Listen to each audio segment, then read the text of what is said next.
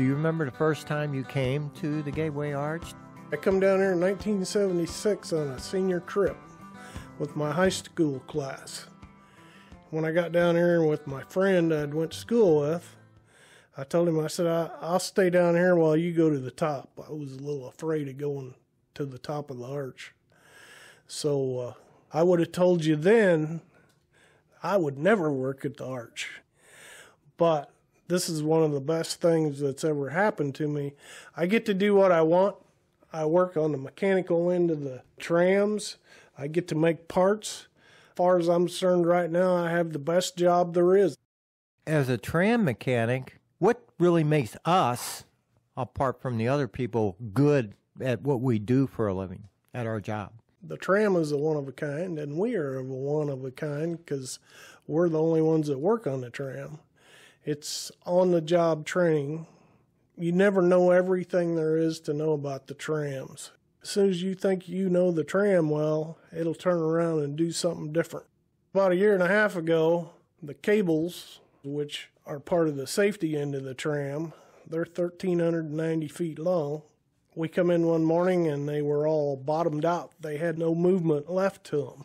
Come to find out, the cables have drawn moisture, and when the moisture goes into the cable, it makes it bigger around, and it will shorten it up. When it gets too short, we can't run the trams.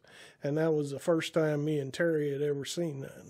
And it was very interesting because we had to figure out a way to make it work. We had to adjust it to where these weights could move up and down, and then the tram could go ahead and run. What we found was we run the air conditioning more to take the moisture out, and then that helped solve our problem too. If you run into a visitor, did they ask you any questions in particular about the tram? First thing they ask you is if it'll make it to the top or not. Then after you convince them of that and tell them you're a tram mechanic, if it doesn't make it to the top, I'll come up and get you. We don't get a lot of recognition. The visitor comes in here, they don't always see what we do all winter long to keep the trams going up and down when they do come in to ride up and down. And we have spent a lot of cold days up there and hot days up there working on them, and a lot of nights doing things that had to be done when equipment broke down or whatever that people didn't know. We spent all night in there working on the tram so they could come in at 9 o'clock in the next morning and ride the tram to the top. Our job doesn't have a lot of praise to it, and we don't really mind that. We give each other praise, right, Terry? Yes, we do. We're kind of our own celebrities in our own little way. The satisfaction of coming in and seeing, 10,000 people come in, go up and enjoy the ride up, even though they don't know that you had anything to do with the ride.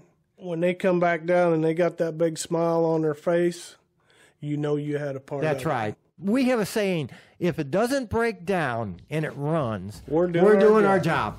That's right.